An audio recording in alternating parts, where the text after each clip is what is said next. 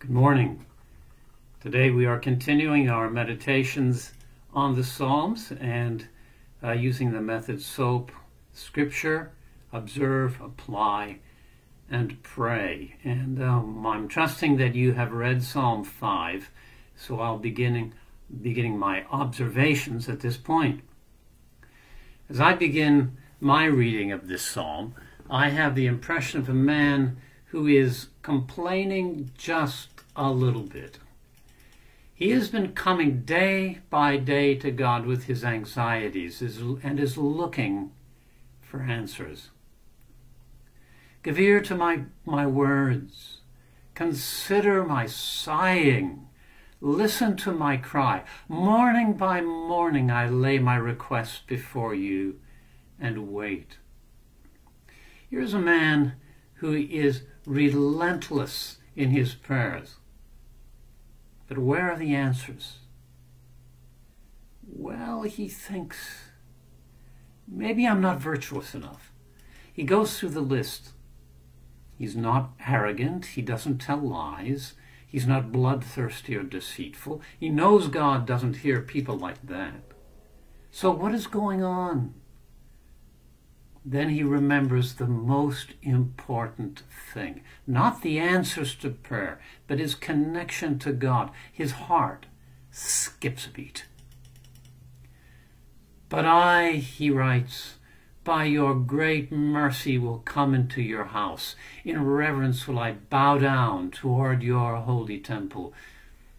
He remembers the house of God. As you realize this, you realize that in his morning prayers, he is bowing in the direction of the temple.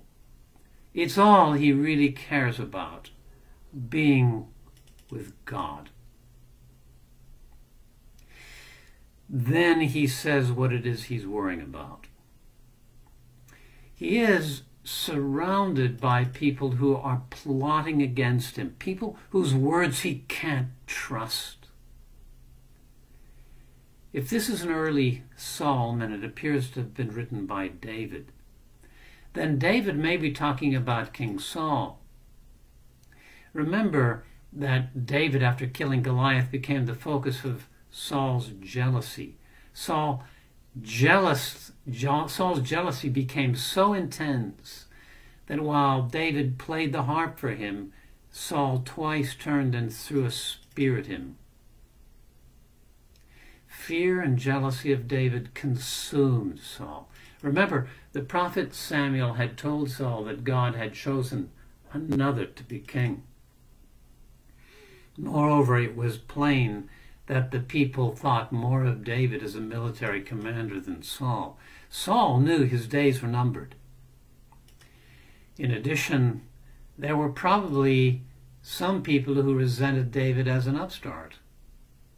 Even his oldest brother felt anger toward him when David came to the camp where the Philistine hero Goliath was challenging Israel's army. Others must have resented David's piety and emotions. Our love for Christ can sometimes lead some to feel pangs of self-reproach, and they can resent us. People like these can make our daily walk difficult.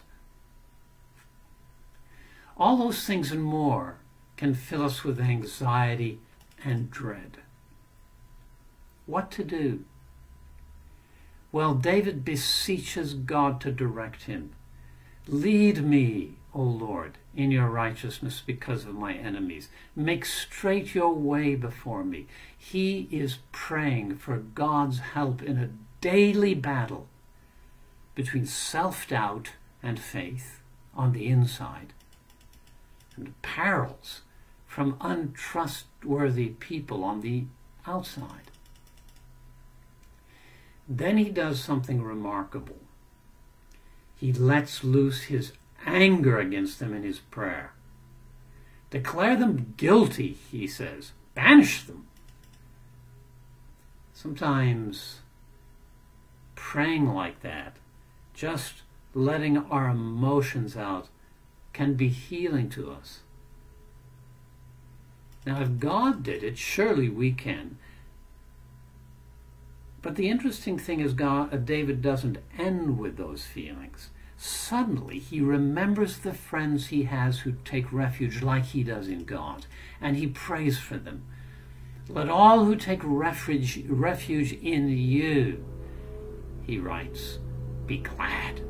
Let them ever sing for joy. Spread your protection over them, that those who love your name may rejoice in you.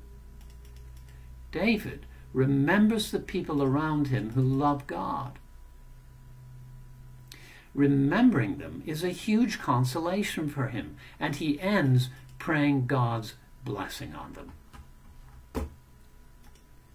So how to apply all this? Sometimes it can be a frustrating experience coming before God with the same requests over and over. It seems that if it's not one crisis, it's another. When will it ever end? Maybe in those times we need to remember that as we bring these heartaches to God, we are connecting with Him. He is our greatest good. It is His love that draws us near. Moreover, if David had huge problems with people, maybe we shouldn't be surprised if we have some too. It doesn't mean that God doesn't love us. It's the nature of our world and the human heart. We can cause problems too. Let's search our hearts to see if we are maintaining integrity, like David did. But if the feelings come to a boiling point, let's have the liberty to express them to God. David did. But let's not end there. Let's turn our focus once again, like David, in a positive direction. And remember all those who love God like we do in the church, praying God's blessing on them. They are all around us, and they love us. They are living proof that God is real. Now let's pray. Lord, we thank you that, like David, we can express ourselves to you, our anxieties, our anger, that we can search our hearts, and that we know the most important thing is that you're drawing us near to you and remaking us in your image. Thank you for your love. And thank you for all the people around us who do love you and take refuge, like David does, in you. Thank you, Lord. What a consolation.